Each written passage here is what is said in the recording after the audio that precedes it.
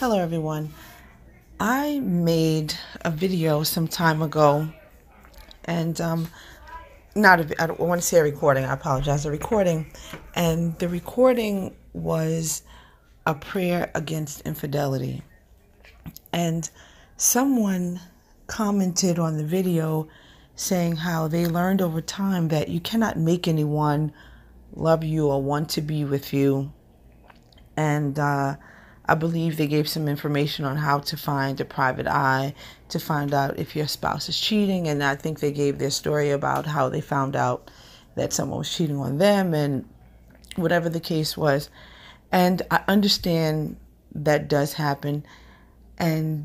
But I just wanted to make the point that prayer is not to force someone to do something they don't want to do or to make someone love you. That's not what prayer is for. You pray against things because you need God's divine intervention in your situation.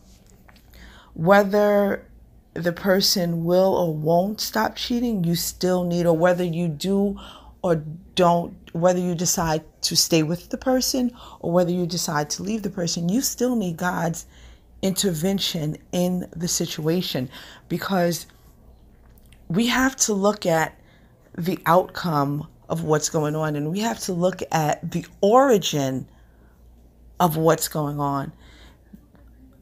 When someone finds out that another person is cheating on them, what happens? You're angry, you're upset. Even if you get a private eye and you find out, and I guess you feel that sense of satisfaction, oh yeah, I caught you, busted, or whatever it is. What happens after? What happens after? You still need to live after. As much as a person can build up a wall and say that they're not hurt, they can say that they're not affected by what happened, but you are. You have problems with self-esteem. People will experience problems with self-esteem. They will think they're not good enough because someone did it to them, and they will feel, and if it's happened multiple times, they will feel that there's something wrong with them, why someone cheated on them. Then you can suffer from not being able to trust. You never trust anyone because this person did something to break your trust or break your heart, and then you think that everyone is like that. And you live your life void of, I want to say, void of comfort, of real comfort, knowing that someone out there truly does love you. Maybe your family member love you or your friends really do love you, but you can't trust that because of the fact that you experienced this with this person. And there's so many things, or some people, they build up the wall and they say, well, this person cheated on me, I'll never be in a relationship again where a person cheats on me and I allow them to cheat on me. So what they do is they get it in their head that they're going to hurt everyone before they hurt them. So, and I think that's the problem with our society today, is so much stuff goes on, and there's so much unfaithfulness. Is because a lot of people are insecure and they're trying to hurt their partner before their partner hurts them. It's an unfortunate turn of events. However, in all of this, we still need God. We still need God, because whether the prayer keeps your relationship together or not, the prayer is inviting God into your relationship. It's inviting God to deal with those broken emotions that will happen after you find someone cheating. I don't care how strong you are. There are things that play in your head, and you will be affected by finding out that someone cheats on you, no matter how strong you are.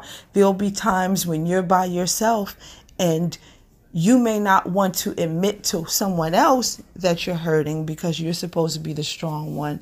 But when you're alone, you have to admit to yourself who you actually are and how much you hurt.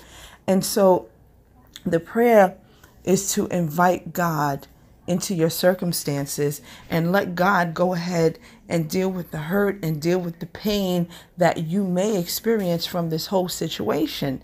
And so I don't believe that prayer is making someone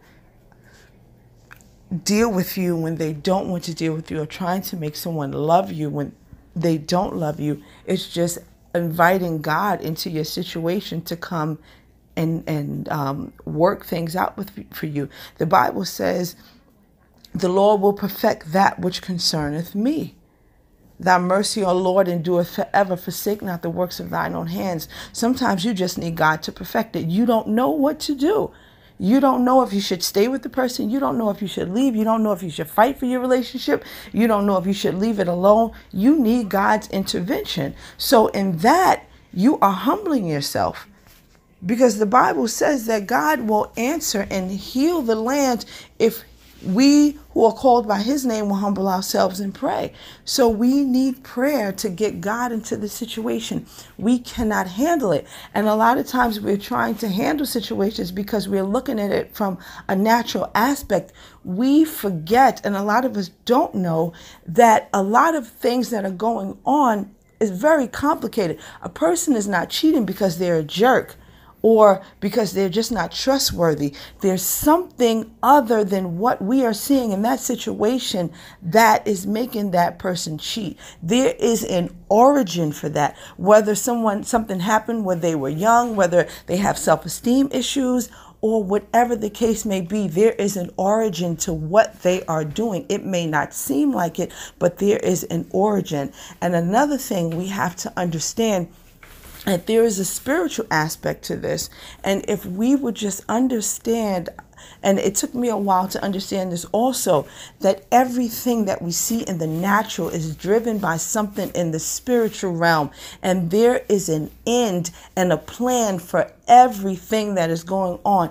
If there's something evil going on in your life, there was a plan set out for that evil thing to happen. And there's supposed to be an end. It's a means to an end. Whatever is going on in your life in some way, whether good or bad, it is a means to an end. There was something set up in the spiritual world that is playing itself out in your life. And that is why, another reason, major reason why we need God. We need him. We are not trying. We cannot do things in our own energy, and we cannot even understand things in our humanness, because what it looks like to us is futile and may not be working or may not make sense. It makes a lot of sense when it goes to controlling the parts of our lives that we can't see. So I hope that someone was blessed. I hope that someone was enlightened, and you have a wonderful night.